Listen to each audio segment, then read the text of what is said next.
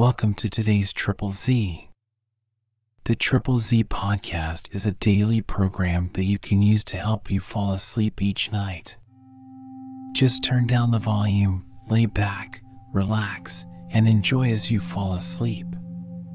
Today you will be learning about how to program the Z88-bit microprocessor introduced by Zilog. It was the startup company's first product. The Z80 was conceived by Federico Fagan in late 1974 and developed by him and his 11 employees starting in early 1975. The first working samples were delivered in March 1976, and it was officially introduced on the market in July 1976. With the revenue from the Z80, the company built its own chip factories and grew to over 1,000 employees over the following 2 years. If you enjoy our program, please be sure to write us a review on your podcast platform and share us with a friend. You both might sleep just a little better at night. Our website is Z, that's 3z's.media. You can also like and share our content on Facebook or our Instagram account ZZZ Media Podcast. Music for today's episode was provided by the Sleep channel on Spotify. The Zilog Z80 is a software-compatible extension and enhancement of the Intel 8080, and, like it, was mainly aimed at embedded systems. Although used in that role, the Z80 also became one of the most widely used CPUs in desktop computers and home computers from the 1970s to the mid-1980s. It was also common in military applications, musical equipment such as synthesizers like the Roland Jupiter 8, and coin-operated arcade games of the late 1970s and the early 1980s, including Pac-Man. Practical microcomputer programming. The Z80. W.J. Weller. This third volume of the Practical Microcomputer Programming series is concerned with detailed assembly language programming procedures for the Z80 microcomputer. In 18 chapters and 4 appendices, it supplies everything necessary to write and debug Z80 application programs, including an assembler and debugging monitor. Paper tape object copies of this software are supplied free to the purchaser of this book with the return of the coupon in the back. The 18 chapters of text cover all of the fundamental assembly-level programming techniques, reinforced by more than 100 formal, tested examples which illustrate the techniques being discussed. About the author. Walt Weller is an application software consultant specializing in industrial, medical, and educational uses of small computers. In addition to this book, he is the author of Practical Microcomputer Programming, the M6800, and Assembly-Level Programming for Small Computers, Lexington, 1975, and co-author of Practical Microcomputer Programming, the Intel 8080, and an editor assembler system for 8000 and 88085 based computers. He currently resides in the Chicago area. Preface. This third volume of the Practical Microcomputer Programming Trademark series is concerned with detailed assembly language programming procedures for the Z80 microcomputer manufactured by Zilog Incorporated of Cupertino, California. Its purpose is to provide the reader with the necessary information and software tools to make effective use of the Z80. The software, an assembler and debugging monitor, is given in full source form in appendices, and the purchaser of this book will be granted license to make copies for his personal or academic, but not commercial, use when the coupon at the back of the book is fully filled out and returned.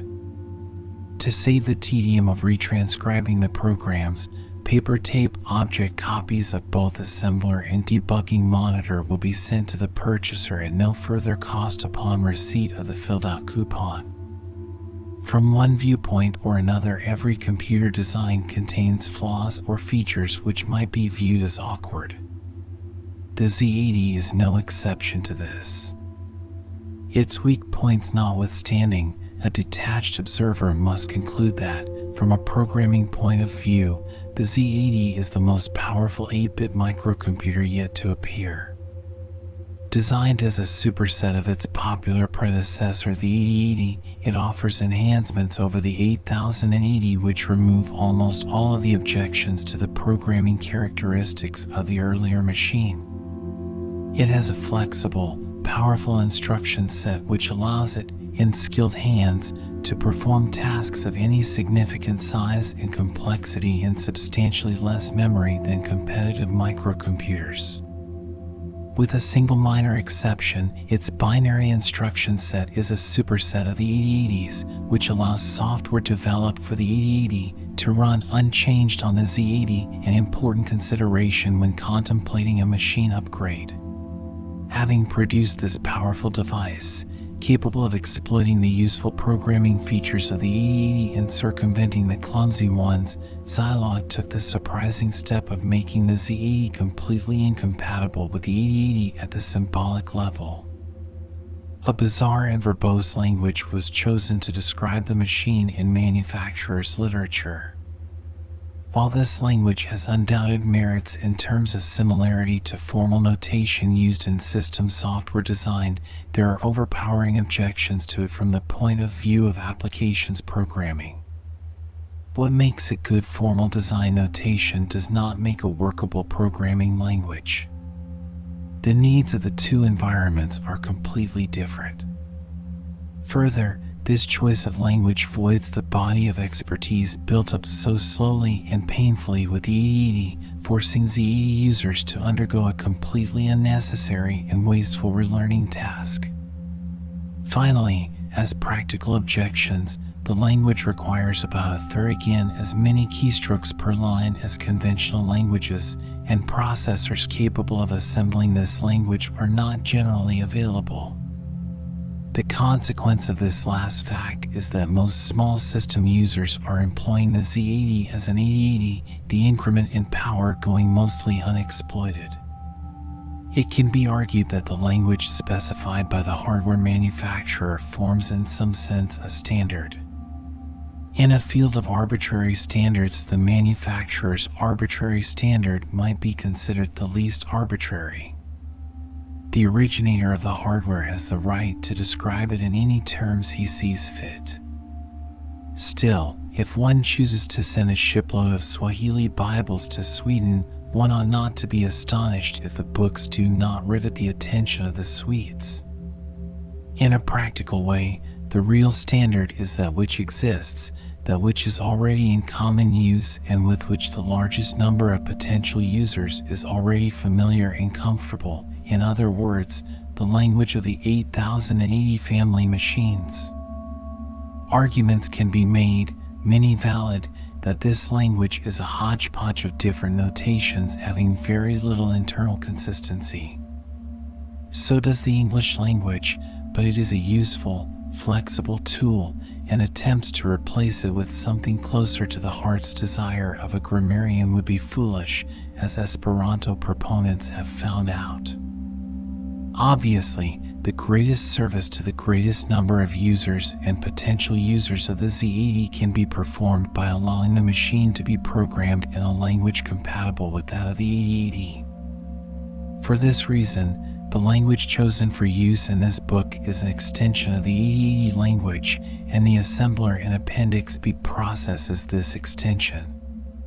Using this system, those familiar with the 8080 can continue to program in the language with which they have become comfortable, extending their expertise into the Z80 superset as they master each new class of instructions. The choice of language is therefore entirely pragmatic. A cross-index of the mnemonics used here with those of Zilog is supplied in Appendix D.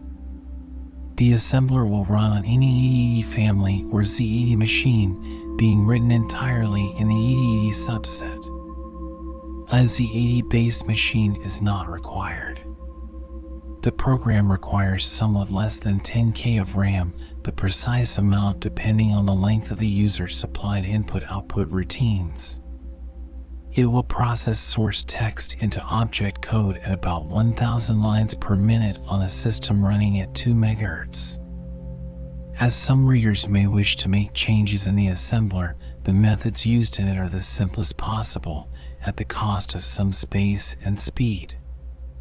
While no program of this length and complexity can be certified to be free of error, the assembler and debugging monitor have been subjected to extensive use and testing and contain no known errors. If any are discovered by readers, either in the software or the text, the writer would greatly appreciate being informed so they may be corrected in future printings. Suggestions for improvements and additions are also welcome. A number of individuals and organizations have contributed to this book, either through discussions and suggestions, testing and criticism of software, or provision of materials.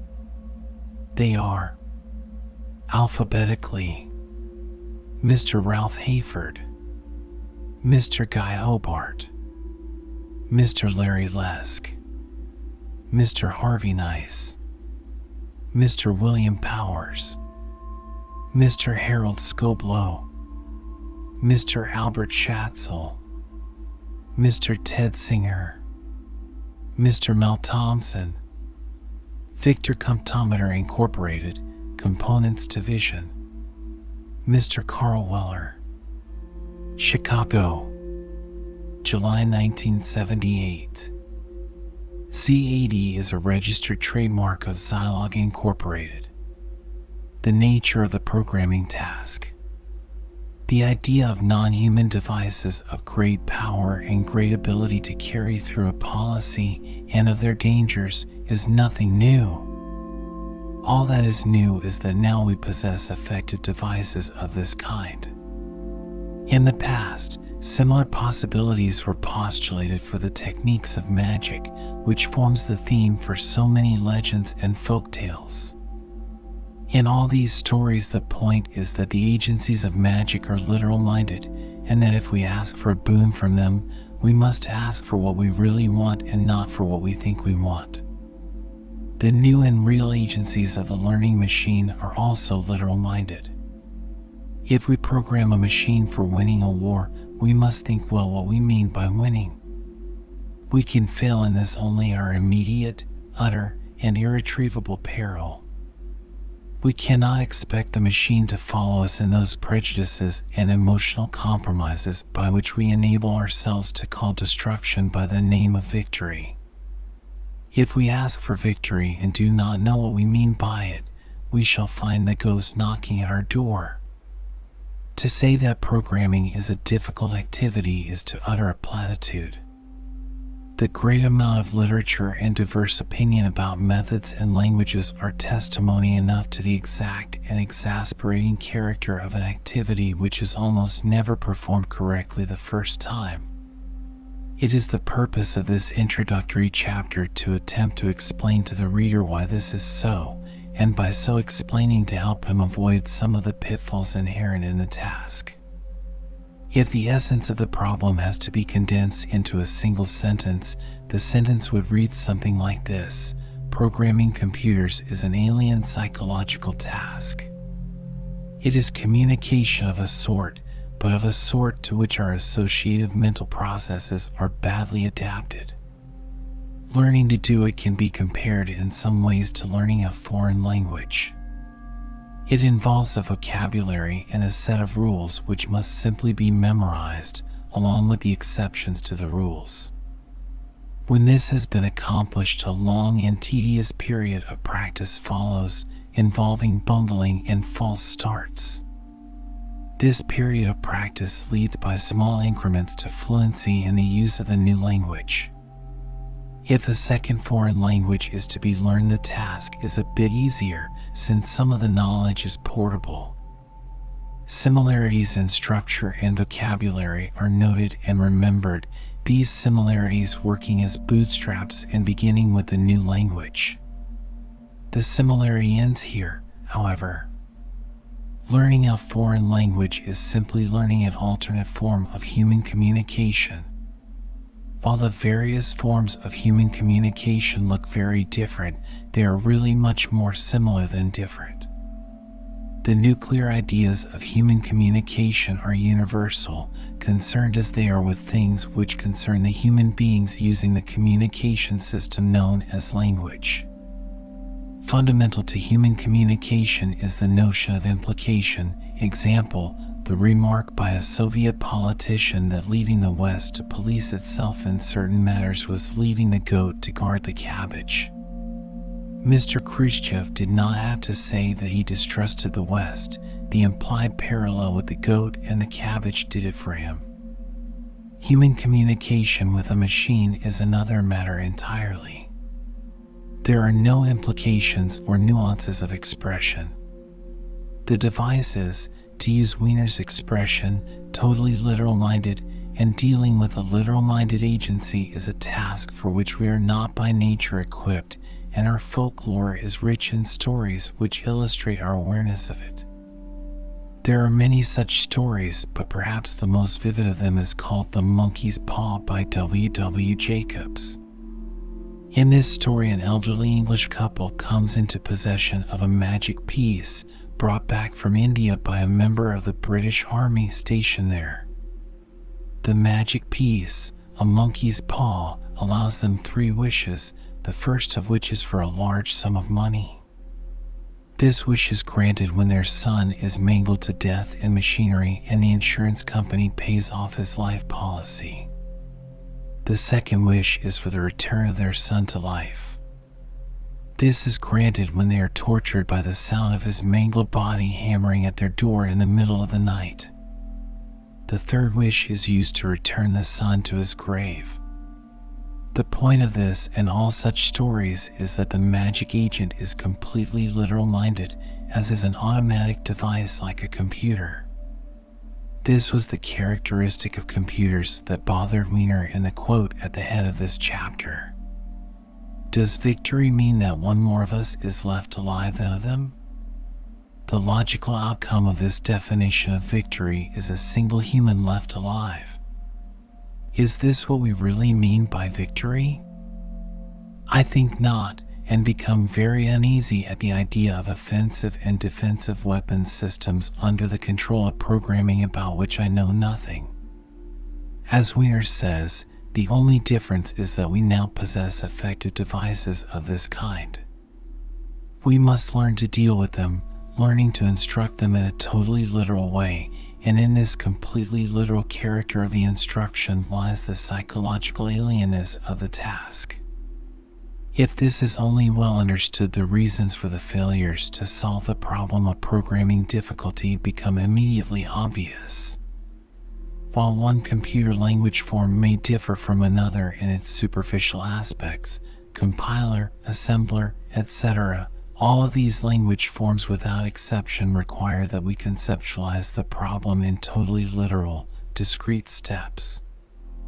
If the problem to be solved can be conceived of in this way, then the difficulty vanishes.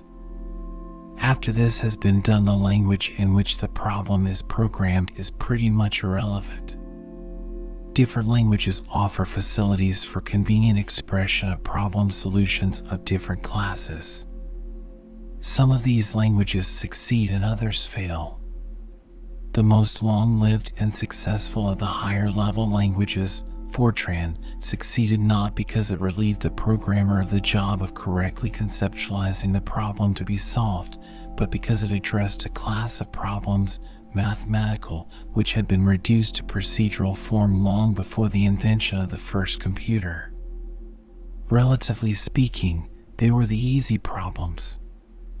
Fortran did not perform well for the problems of business, and other language forms were invented for these applications, eventually converging into COBOL and RPG. COBOL and RPG succeeded because they addressed a set of problems which were already well defined and reduced to procedural form. All of this is by way of saying that a programming language is an effect, not a cause. It exists as a response to the development of the ability to define a class of problems in precise procedural terms. It is the confusion of cause and effect which has led to the appearance and disappearance of so many programming languages over the years. Most of them were cures for diseases which did not exist, or which existed in such minor form that the language which addressed them had negligible application. The central nub of the practical microcomputer programming problem of programming and the nucleus of the difficulty of the activity is the need to define the problem to be solved in discrete, totally literal steps, and any system of programming which purports to relieve the programmer of this responsibility misrepresents itself. This is most eloquently put by Norbert Wiener. No, the future offers very little hope for those who expect that our new mechanical slaves will offer us a world in which we may rest from thinking. Help us they may, but at the cost of supreme demands upon our honesty and our intelligence. The world of the future will be an ever more demanding struggle against the limitations of our intelligence, not a comfortable hammock in which we can lie down to be waited upon by our robot slaves. Norbert Wiener. In Golem Incorporated, 1964. The problem thus reduces to finding some way to match a human mind which operates in a fuzzy, associative way, with a robot which will tolerate no fuzziness and is incapable of association. A fundamental adaptation must be made by one or the other. Since the computer cannot adapt because we do not yet know how to build a machine capable of adaptation, it is the human mind which must stretch to bridge the gap. That this is possible is testified to by the many successful existing applications of computers, but it is not easy, and the road to any successful computer application is littered with potholes into which the unwary will fall. Computer programming, like any other significant skill, is built heavily on experience. Good programmers are made, like good brain surgeons and engineers, by experience, for example, by making mistakes, finding the reason for the failure, fixing it and remembering the mistake so it isn't repeated. It is tempting, when dealing with a particularly exasperating mistake, to claim machine failure. This may save the ego for the moment, but it is almost never true. In the writer's experience, which includes some of the early vintage vacuum tube machines, only once has an error turned out to be traceable to machine malfunction. While this may be partly due to good fortune, it remains true that errors caused by the programmer far outnumber those which might be caused by the machine. Having so described the dimensions of the programming problem, there remains the question of getting the necessary hands-on experience to acquire the skill. The reader is urged at this point to follow the directions in Appendix A for initializing the assembler and debugging monitor. Using these two programs, the various example programs in the text can be tried out as they are studied. Only in this way can a real understanding of their functions be achieved. The operating instructions for the assembly program are in Chapter 4, and those for the debugging monitor in Chapter 17. Those already familiar with operations on binary quantities and the general organization of a computer can skip directly to Chapter 4 and begin. If you are fuzzy on these topics, by all means do not skip these chapters. Understanding their contents is vital to successful programming of the Z80 or any other computer. We have seen that the symbols of logic are subject to the special law x2 equals x. Now of the symbols of number there are but two, viz., 0 and I, which are subject to the same formal law. We know that 02 equals 0 and that 12 equals 1, and the equation x2 equals x, considered as algebraic, has no other roots than 0 and 1. Hence, instead of determining the measure of formal agreement of the symbols of logic with those of number generally, it is more immediately suggested to us to compare them with symbols of quantity admitting only of the values of 0 and 1. Let us conceive, then, of an algebra in which the symbols x, y, z, etc. admit indifferently of the values of 0 and 1, and of these values alone. The laws, the axioms, and the processes of such algebra will be identical in their whole extent with the laws and axioms and the processes of an algebra of logic. Difference of interpretation will alone divide them. Upon this principle, the method of the following work is established. George Boole, An Investigation of the Laws of Thought, 1854. The fact that computers are built of components which can exist in only two electronic states makes itself felt in almost all transactions between programmer and computer. It is the purpose of this chapter to give the beginning programmer an understanding of the workings of a two-state system of arithmetic and other operations which take place within the computer. The two states may be given any desired set of names, on and off, yin and yang, or Romeo and Juliet, but they are conventionally referred to as 1 and 0. Sometimes the 0 state is called reset and the 1 state set. A system for the expression of information which uses only two states may seem strange at first, but if the reader reflects on the matter he will realize that he has encountered such systems before. Traffic is controlled by a system of lights that have two states, green and red. The intermediate yellow is not a state at all, merely a warning that a change of state is about to take place. Morse code is a system of communication in which information is transmitted by means of combinations of two states, dots and dashes. An earthier form of two-state communication is implied in the statement, "If the shade is up, don't come in." My husband is home. Paul Revere's 1 if by land and 2 if by sea is another example. We deal with two-state codes all the time almost without realizing that we are doing so. What is unfamiliar is the idea of expressing numerical information in a two-state code. This is the natural consequence of being born with 10 fingers. There is a certain subjective rightness about counting by tens and computing in base 10. This feeling of rightness has no objective base, of course, as a look into history quickly shows. In ancient times, 20 was commonly used as a number base in parts of the world in which the climate allowed people to go barefoot or wear open sandals.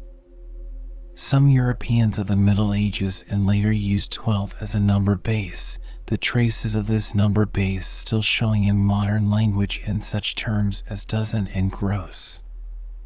This feeling of familiarity is quite superficial, and this can be easily shown with young children who have not had enough time to accumulate the necessary prejudice.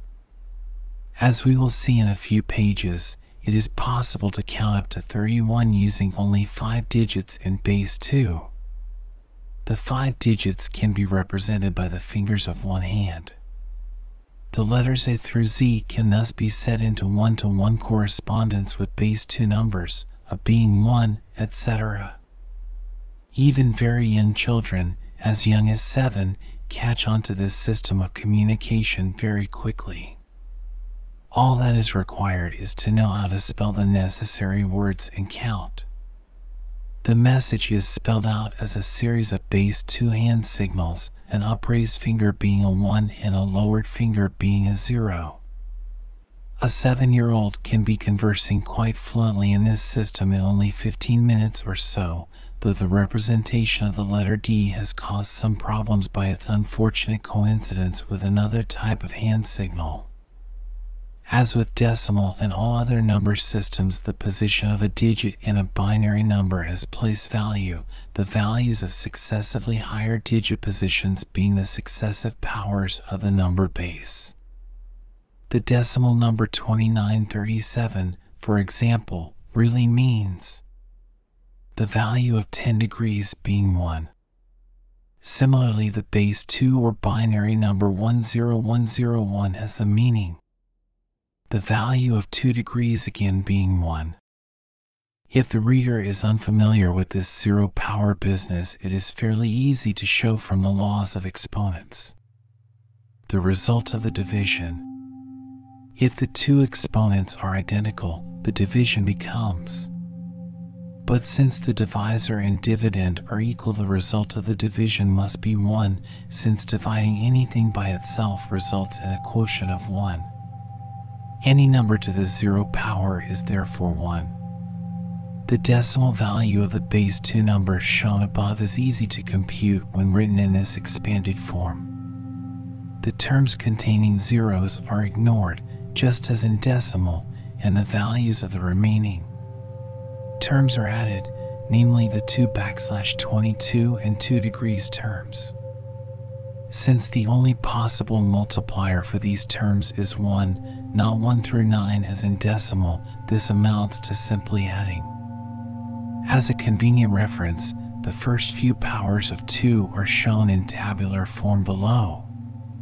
Binary operations. The conversion of a longer binary number is shown in example 21. Using the above table, convert the binary number 110010001 to decimal.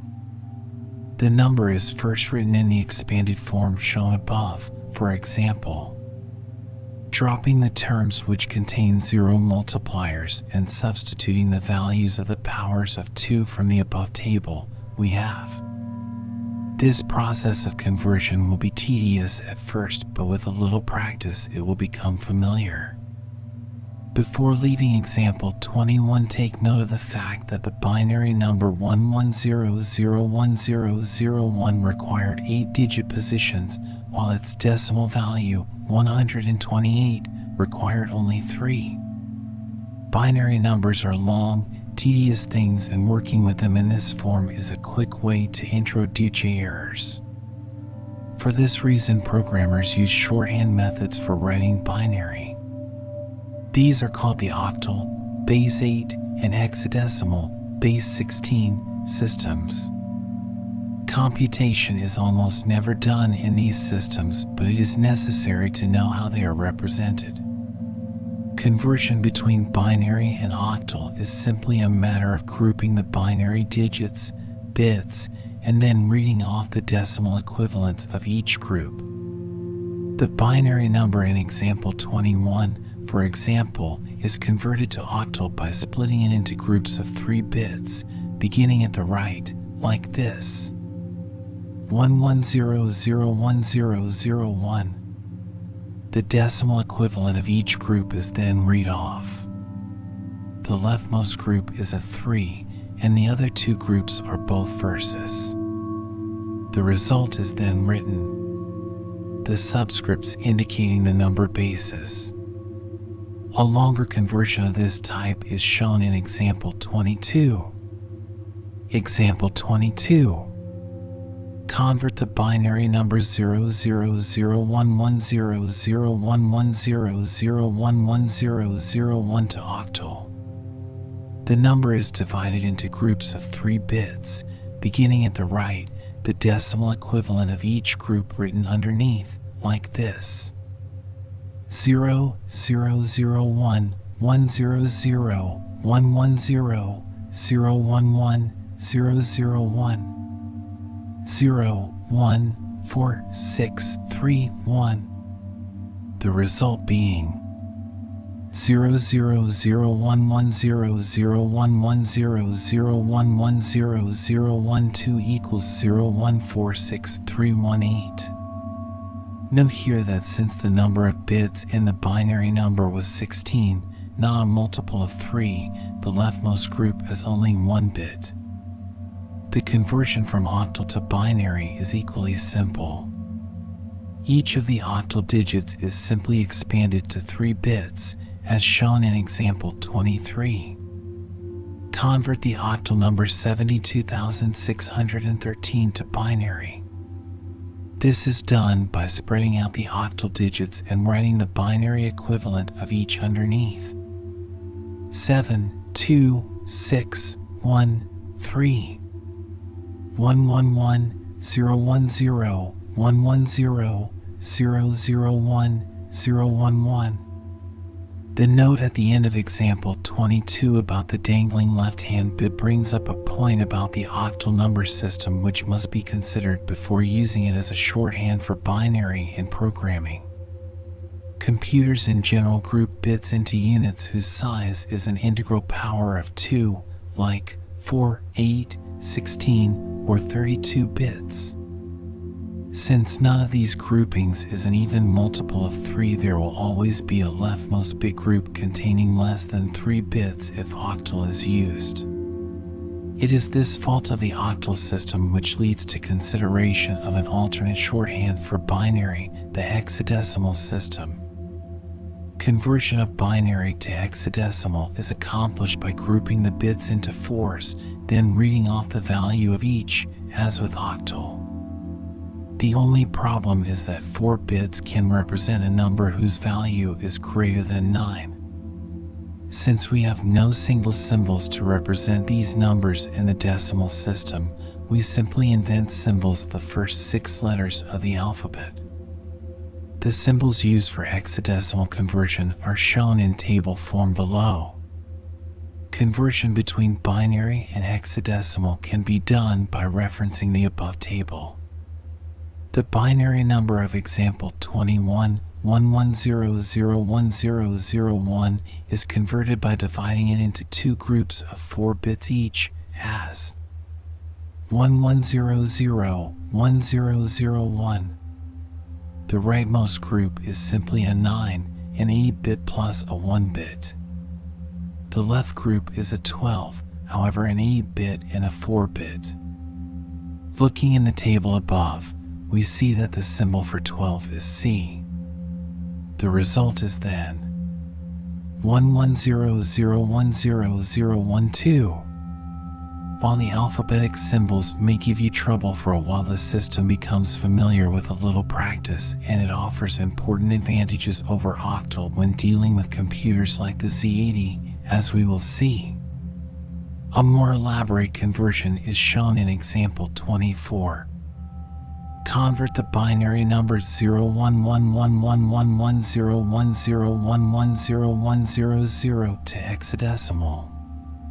The number is written in 4 4-bit groups, like this: 0111, 1110, 1011, 0100. The leftmost group can be read immediately as a 7. The second group from the left has value 14, for which the symbol in the table is E. The third group has value 11, symbol B. The rightmost group can be read directly as a 4. The simplest possible operation performed by a computer, at root the only operation of which it is really capable, is the comparison of one bit to another, setting another bit or bits to reflect the result of this comparison. All of the more complex operations are built up out of these simple bit comparisons. One type of bit comparison operation is known as the inclusive OR. In this operation, 2 bits are compared and the result set to a 1 if either or both of the bits being compared is a 1. Like the operations of arithmetic, the inclusive OR operation has a sign V. To indicate the inclusive OR of 2 quantities, they are written with a V between them. All of the possible cases are: the result of an inclusive OR can be 0 if and only if both of the bits being OR are 0. In the Z80 and other computers, bits are OR'd in groups rather than singly. In the Z80, bits can be handled in parallel at one time. This operation is shown in example 25. Form the inclusive OR of the 8-bit binary quantities 10110101 and 11000100. The numbers are written one below the other. 10110101. The work may go from left to right or right to left, but we will go from right to left to preserve consistency with the direction used in addition and subtraction operations to come later. To avoid excess verbiage in describing the bit positions within the 8-bit group, we will number the bits 0 through 7, 0 meaning the rightmost and 7 the leftmost bit. The operation is begun by ORing the 0 positions. The top bit is a 1 and the bottom a 0. The result is therefore 1, written below, like this. 10110101. Next, the bits in the 1 position, second from right, are ORed. They are both 0, so the result is a 0, again written below, as 10110101. This right to left sweep is continued until all 8 positions have been ORed and the results written below. The final result looks like this. 10110101. The numbering of the bits from right to left in example 25 was not randomly chosen. Notice that the number of the bit position corresponds to the power of 2 represented by that position. The operation performed in example 25 is also known as the logical sum. When the single word OR is used from this point on in this book, it is the inclusive OR function which is met. This is to distinguish it from another type of OR operation which we will consider in a little while.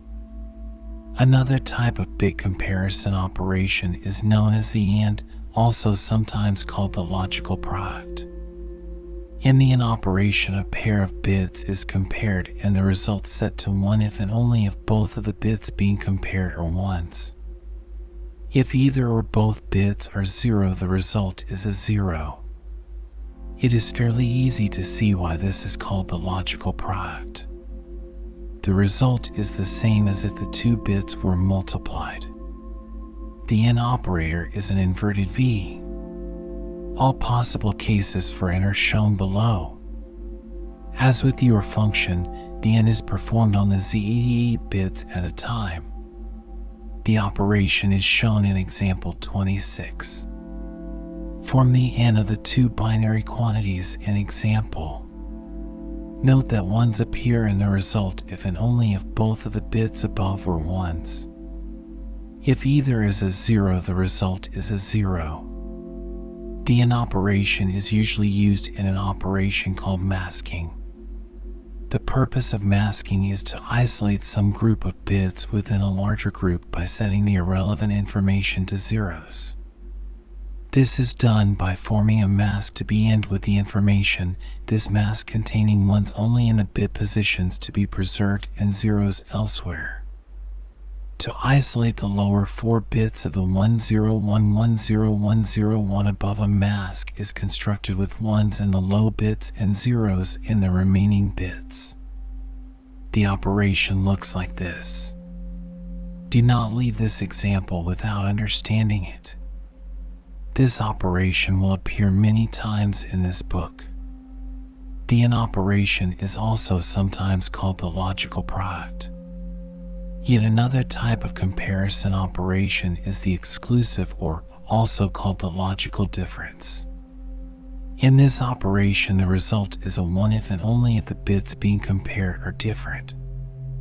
The symbol for exclusive OR is a crossed V. All possible cases of exclusive OR are shown below. Again, the result is a 1 only if the bits being exclusive ORed are different. Notice here that the exclusive OR function is the same operation performed on algebraic signs of numbers when multiplying or dividing. If a 1 represented minus and a 0 plus, the result of exclusive ORing will correctly predict the sign of a product or quotient, the algebraic rule being that the result will be minus only if the signs of the operands are different. The exclusive OR operation is an efficient way to test 2 sets of bits for equality. If the 2 quantities are identical, the result of an exclusive OR will be all 0s. A logical operation which is performed on a single bit rather than a pair of bits is known as complementation. Complementation means the simple inversion of the value of the bit. If the bit is 1, its complement is 0. If the bit is 0, its complement is 1. Complementation is usually indicated by a bar over the quantity to be complemented.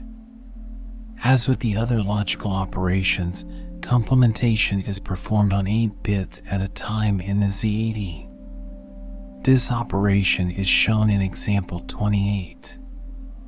Form the complement of the 8-bit number 10101010. The complement is formed by simply inverting the value of each of the bits, ones becoming zeros and zeros becoming ones. The complement of 10101010 is therefore 01010101. Note that if this result is itself complemented, the original number comes back. The complementation process just described is also known as one's complementation to distinguish it from another type of complementation which we take up a bit later in this chapter. Another operation performed on a group of bits is known as shifting. To picture what goes on in a shift, imagine a section of conveyor which is divided into 8 discrete spaces separated by barriers. A space may contain a box, a 1, or no box, a 0. The conveyor is capable of being moved only by integral spaces, i.e., it cannot be moved half a space or 1½ spaces, only 1 space, 2 spaces, etc. Now move this imaginary conveyor 1 space to the left. If the leftmost space contained a box, a 1, the box falls off the end and a new empty space enters from the right. If the conveyor spaces were numbered 0 through 7 as in example 25, the content of space 0 would move to space 1, that of space 1 would move to space 2, etc.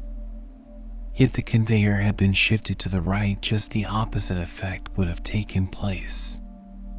The content of space 0 would fall off the end and an empty space, a 0, would have been introduced on the left, with the new content of space 7 moving to space 6, etc.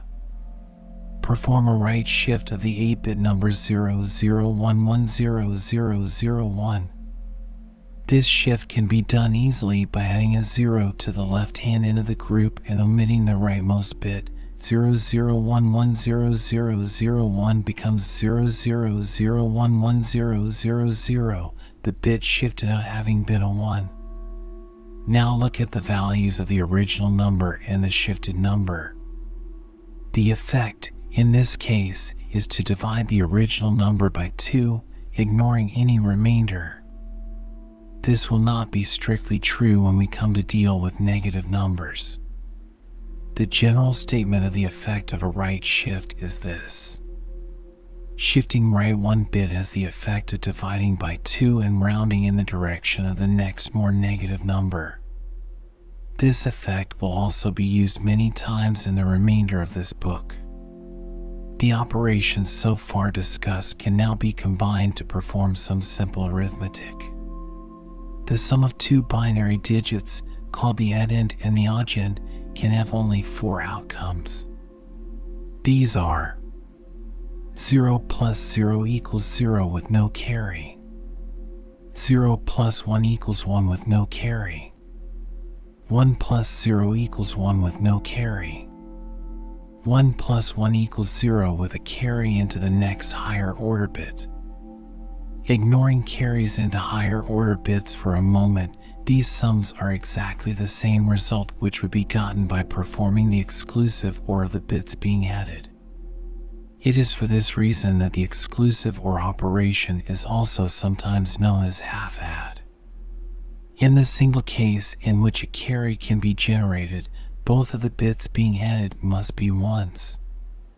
This corresponds exactly to the result obtained with an AND operation. Thus the sum column can be generated by an exclusive OR of the bits, while the carry into the next higher order column can be generated by an AND. In the higher order columns, the carry out of lower orders must be accounted for. This changes things somewhat, since now there is the sum of 3 bits to be considered. This is the general case of addition of addend and oggend bits, including carry-in from a lower order. In the case of the rightmost bit, of course, the carry-in is always 0 for a simple add. The above rules make it possible to perform 8-bit addition using exclusive ORs to form the sum bits, hence to form the carries and shifts to move the carries into the next higher order columns. The carries are then again exclusive ORed with the half sum produced by the previous exclusive OR. This is repeated until the carries are all 0. Since the result of the n is not 0, there is a carry. The carry or carries are shifted into the next column by performing a left shift. The result of the exclusive OR becomes the new addend, and the shifted result of the n becomes the new oggend, and the process is repeated. Since the result of the n is not 0, it is shifted left again, and the process is repeated. The result of the n is again non-zero, so we shift it left and try again. Still no 0 in the end result, so we shift it left and try again. The end result is now a 0, so the final result of the process is the outcome of the last exclusive OR. The value of this number, 000100000, is 1610, the correct sum of the original numbers, 9 and 7. Subtraction can be done by a process implemented in a similar way. It is performed on a pair of bits called the minuend, the number from which something is being subtracted, and the subtrahend, the number which is being subtracted from the minuend. The 4 cases of simple subtraction are 0 equals 0, no borrow. 1 equals 1, no borrow. 1 equals 1, borrow from higher order. 1 equals 0, no borrow. The result bit, called the difference, is again a 1 if the minuend and subtrahend bits are different, just as in addition. This means that the exclusive OR can again be used to form this partial result. The borrow bit becomes a 1 only if the minuend bit is 0 and the subtrahend bit a 1. As subtraction is usually done on paper, the borrow is affected by decreasing the next higher order minuend digit by 1, i.e., decrementing it. The same effect can be gotten by incrementing the next higher subtrahend digit before proceeding to that column, and this is indeed what is done. The reader might find it an instructive exercise to go through a binary subtraction on paper using this method.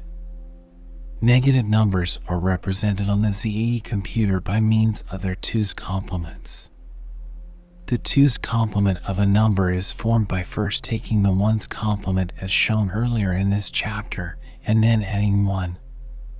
The reader should note something about the number used and its 2's complement.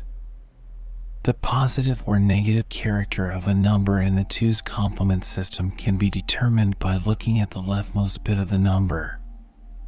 If this bit is a 0, the number is positive, if a 1, negative, but the difference runs deeper than this. In the positive number 00001011, the highest significant digit was in the 23 position, for example, the 8th bit. All the bit positions above this were filled with non-significant zeros. In the negative number, however, a significant bit is a 0, not a 1. The highest significant bit in the negative number is the 0 in the 8th position. The positions above this are filled with non-significant ones. In both cases, the leading non-significant bits are filled with copies of the sign bit, 0 for positive and 1 for negative. While we will speak in this book of the leftmost bit being a sign indicator, it must be understood that the sign fills all leading non-significant bits, whether positive or negative. In dealing with any computer, but particularly with machines like the Z80 which handle data 8 bits at a time, the generation of a result too large to be held in the allotted space must be considered. This condition is known as overflow. It is distinct from and does not have the same meaning as a carry out of the high bit. Overflow occurs when two signed numbers are added or subtracted to give a result which cannot be held in the allotted space.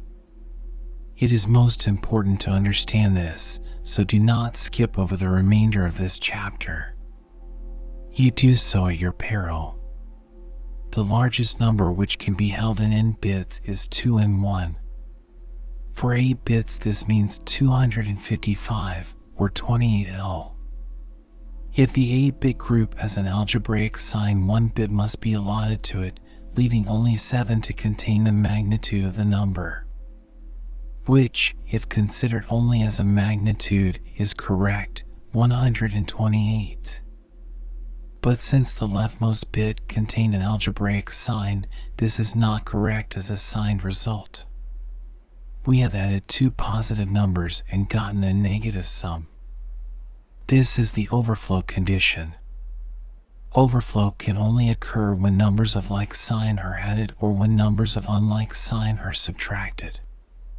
Here two negative numbers have been added to produce a positive result, and overflow. The Z80 computer, unlike its predecessor the E80, has hardware means for detecting the overflow condition. The exact means for using this hardware feature will be explained in a later chapter. The means by which it is detected are of some interest, however. Overflow is detected by monitoring the carry into the highest bit, for instance, the sign bit, and out of the highest bit. If these two carries are different, then an overflow has occurred. The Z80 has an overflow flag or overflow bit which is set to 1 when this happens. Recall that the result of an exclusive OR is a 1 if and only if the bits are different, and the meaning of this will be clear. The two conditions. 1. An add or subtract has produced a result too large to be held in the signed space allotted, and 2.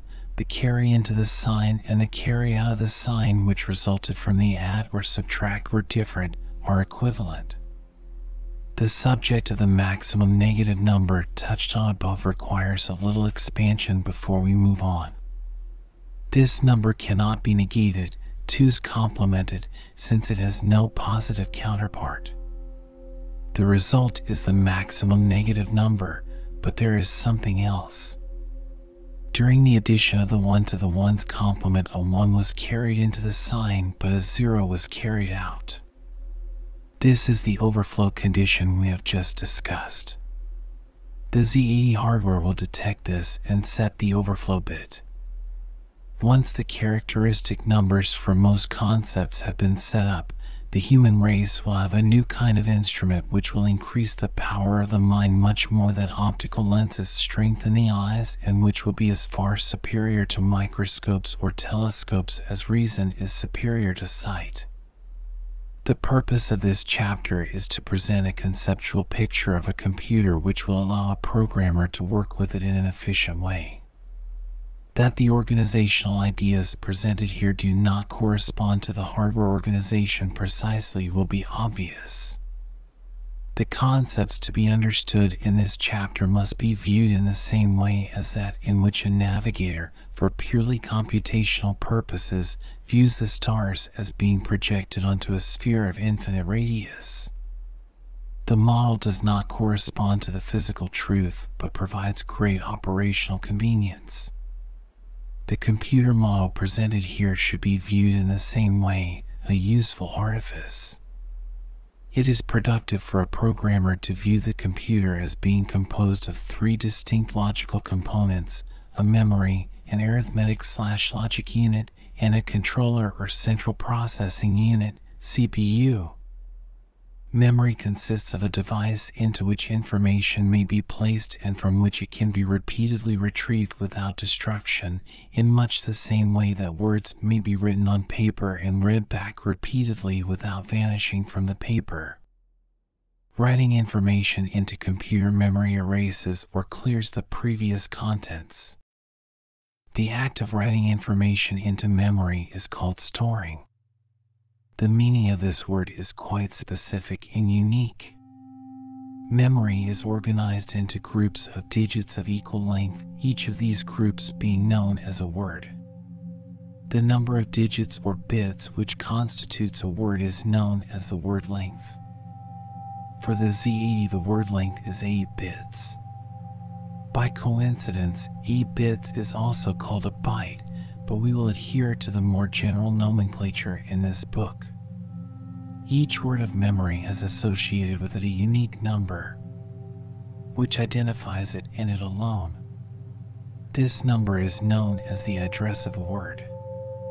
Addresses usually begin with 0 and run to the highest number memory word available without gaps, but this need not be so. The address of a word functions like the number of a post office box. The post office box number has nothing to do with the contents of the box, and the address of a memory word has nothing to do with the contents of that word. It is quite important to understand the difference between the address of a memory word and its contents. The word size is determined by the hardware designer. The programmer can exercise no control over it. This does not mean that the Z80 is limited to processing information of length 8 bits or less. The operations of the computer allow words to be chained end to end so that arithmetic may be performed on data of any required length. The arithmetic/logical unit resembles a pocket calculator in its function, except, of course, that its calculation is done in binary.